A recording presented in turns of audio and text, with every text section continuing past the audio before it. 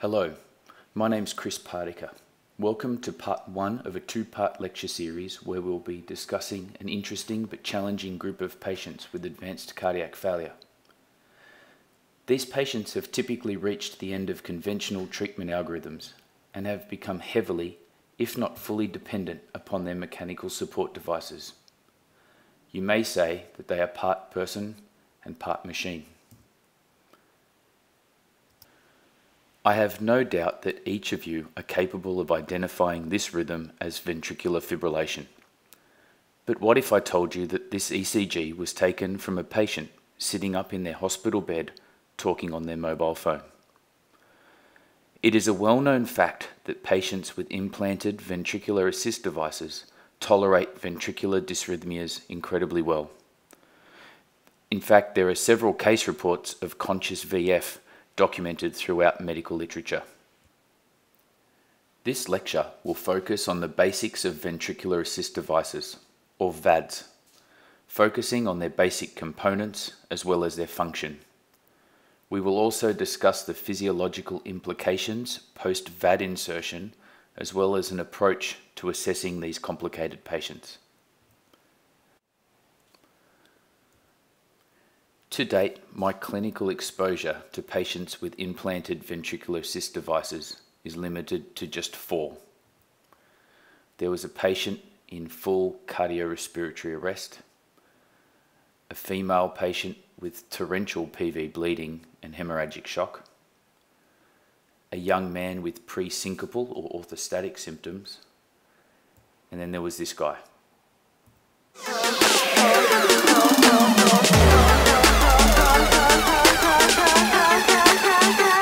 Shut your trap.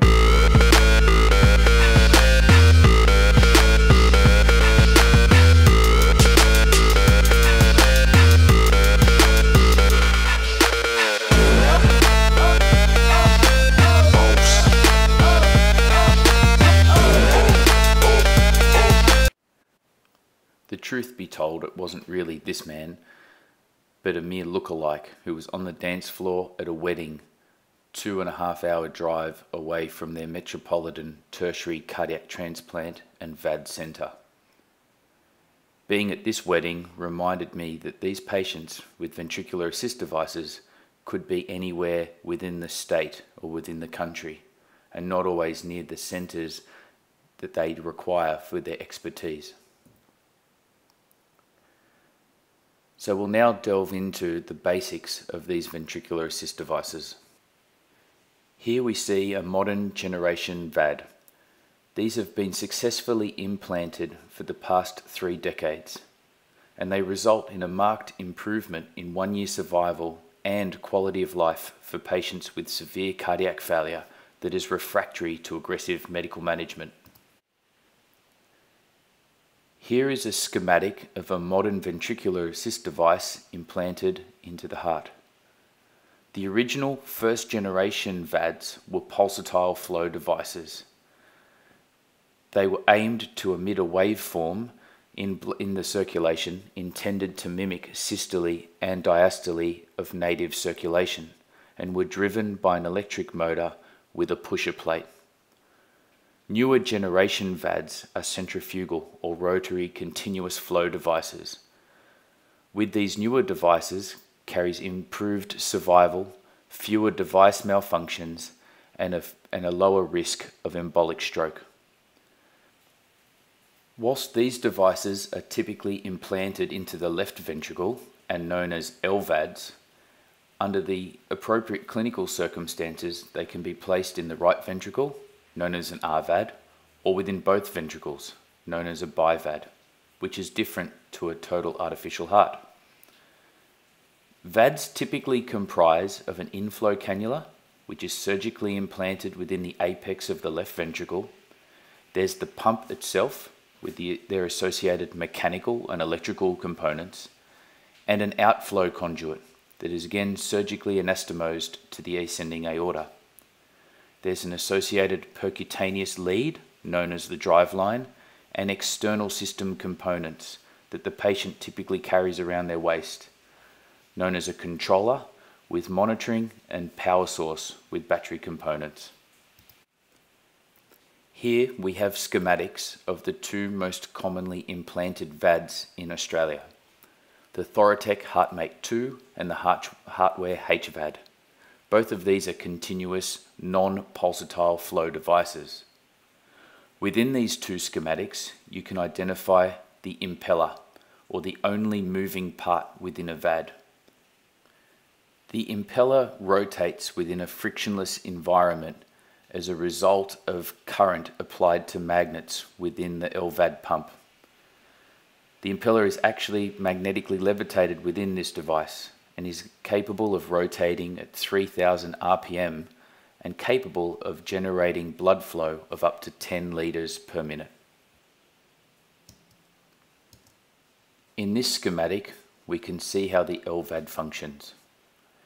By creating negative pressure within the pump, it assists by drawing blood out of the apex of the left ventricle through the impeller itself, which propels blood forward outside through the outflow conduit into the ascending aorta. In this slide, we're able to see a VAD and all its componentries implanted within the patient. The inflow cannula arises from the apex of the left ventricle, with the pump itself placed within the thoracic cavity. The flexible gel-impregnated outflow graft is anastomosed to the ascending aorta, and the electrical componentry through the percutaneous drive line traverses through into the abdominal cavity and exits cutaneously in either the epigastrium or the right upper quadrant, where it then connects with the controller on the patient's waist. The controller typically has 2 battery supplies at a minimum, but is also capable of drawing from AC power. This is a picture of the Heartwear HVAD controller.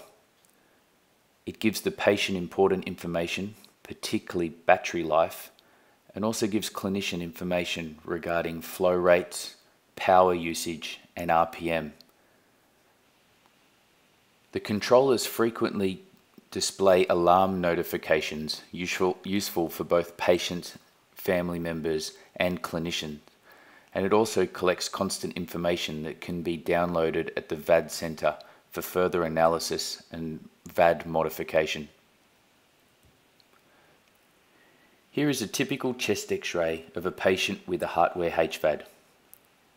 It goes without saying that these patients often have prolonged pre-existing cardiac dysfunction prior to the insertion of their VAD. Ventricular dysrhythmias and heart block are commonplace, and as a result, these patients often have permanent pacemakers or internal defibrillators implanted as well. Let's now look at the indications for VAD implantation. There are 3 main indications. Firstly, a bridge to transplantation. Secondly, a bridge to recovery in patients with a recoverable myocardial illness, such as postpartum cardiomyopathy or myocarditis, and destination therapy for patients who are deemed inappropriate for cardiac transplantation but benefit from the physiological improvements from having a VAD.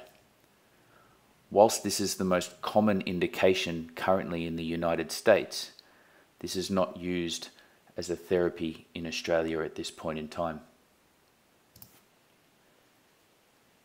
The ventricular assist device aims to decompress a diseased, distended, hypokinetic left ventricle. The main goal of this is to reduce myocardial work and subsequent myocardial oxygen demand. But at the same time, the VAD must maintain adequate systemic perfusion and end organ function. The VAD does this by reducing left ventricular end diastolic pressure and subsequent left ventricular myocardial oxygen demand. By continuous flow through its outflow graft, the VAD also creates continuous aortic flow. The concept of pulselessness occurs frequently in discussions in patients with VADs. We'll discuss this further on the next slide. Other physiological implications following the implantation of a VAD is that of a change in physiology to the right ventricle. There's hematological implications, particularly with hemolysis and platelet function. There's immune and inflammatory modification, as well as changes to the neuroendocrine axis. Clinicians who have unexpectedly dealt with patients with implanted VADs often discuss the challenges associated with patient assessment, which is frequently a result of the concept of pulselessness. In continuous flow VADs, with increasing pump speed, there is an associated increase in diastolic blood pressure. Given the underlying poor cardiac contractility in these patients, there is rarely an improvement in systolic pressure, and with higher pump speeds, there is a diminished pulse pressure in these patients. In fact, the average pulse pressure in patients with an LVAD is approximately 10 to 15 millimeters of mercury. Other influences on the ability to palpate a peripheral pulse in these patients depends on ongoing pump speed, native or persistent LV contractility and ejection fraction, as well as preload and afterload. We will now come back to the fourth patient in the list mentioned at the beginning of this lecture, and we'll start to have a think about in the well patient with the implanted ventricular assist device. How will we assess their well-being? The assessment of a patient with a ventricular assist device should initially be no different than any other patient assessment. Patient appearance and a primary survey is paramount. This should take into consideration their mental state, their skin perfusion, and the presence or absence of signs of life. The VAD itself should then be assessed in a systematic way. Firstly, by auscultating over the precordium or the subcostal region. The presence of a constant burring or buzzing noise suggests inherent activity of the VAD pump itself. Next, all the connections should be assessed, starting with the percutaneous driveline and ensuring that that's appropriately connected to the controller, and that subsequently the controller is connected to at least 2 battery supplies or to wall electricity. The controller should then be assessed for RPM, power usage, and flow rates. The presence or absence of alarm notifications should also be noted. Recording standard observations in these patients is often challenging and a result of the concept of pulselessness, where automated blood pressure cuffs and pulse oximetry usually don't work. Careful hemodynamic assessment must then take place with the use of manual blood pressure cuffs, Doppler ultrasound, telemetry, and 12-lead ECG, plus the clever use of limited bedside echo. As mentioned earlier, the inability to detect peripheral pulses has implications on the use of automated blood pressure cuffs. Recall that these patients don't have measurable systolic or diastolic blood pressures. What we're aiming to measure is that of a mean arterial pressure or a perfusion pressure in these patients. The standard map for patients with VADs is between 70 to 90 millimeters of mercury, but it is worth asking each patient on an individual level what's normal for them. Blood pressure can then be measured manually or invasively. Manual blood pressure measurement can take place in a similar setup to what's seen in the image in this slide. Here, a handheld Doppler is placed over the brachial or radial artery, while a manual blood pressure cuff is gradually reduced of pressure. The Doppler is listened to until there is a constant, continuous humming noise. This is consistent with the mean arterial pressure. An alternate way of measuring non-invasive mean arterial pressure in these patients is with bedside ultrasound and the use of a Doppler gate over the radial or brachial artery in a similar manner, with a manual blood pressure cuff gradually reducing the pressure until a constant waveform is noted. In this patient, there is assumed to be some form of native left ventricular function, as this evidence on this waveform of some systolic flow. As cuff pressure is gradually reduced, you can see the mean arterial or perfusion pressure making its way through this waveform, and in this final slide, this constant waveform is consistent with the mean arterial or perfusion pressure.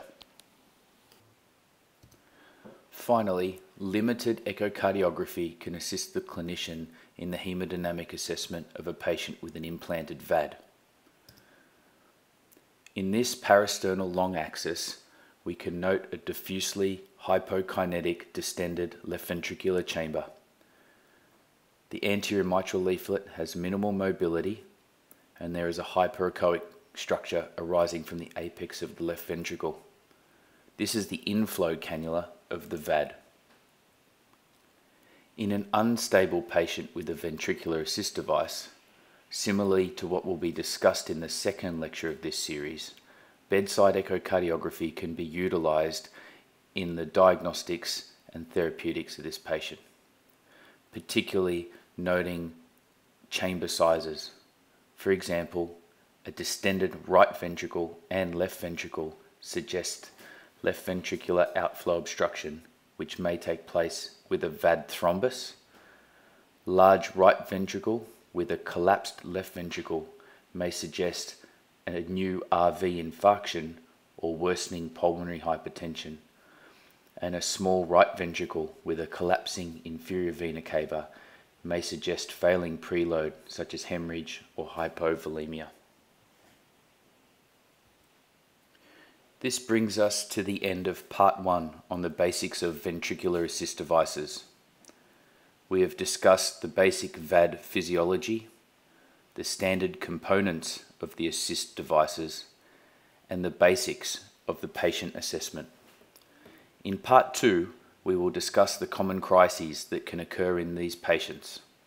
See you next time.